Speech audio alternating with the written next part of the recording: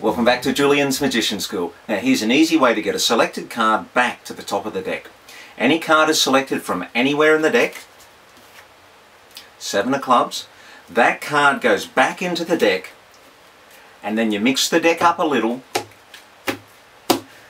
give a little wave, and hopefully your card, yep, it worked, comes back to the top. This is called control cut to the top. Now it's a way of getting a selected card to come back to the top of the deck.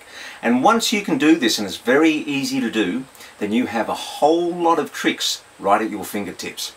Any card is selected from anywhere in the deck. Now just for the purposes of demonstration, I've put a big X on one and we'll use that. So that's a selected card, the audience looks at it, and then you cut the deck.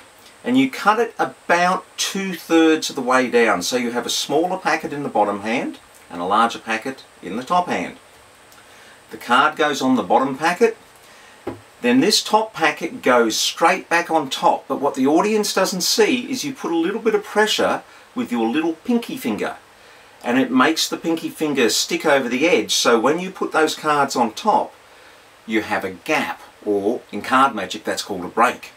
So you hold that and you don't have to worry about the front being seen because you can just put your fingers over the top. And you don't have to cover it like that. Just put a couple of fingers over there and no one sees it.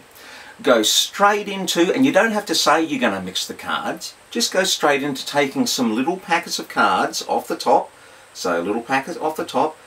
And it's like you're mixing the cards up as you're talking to them. Small packet.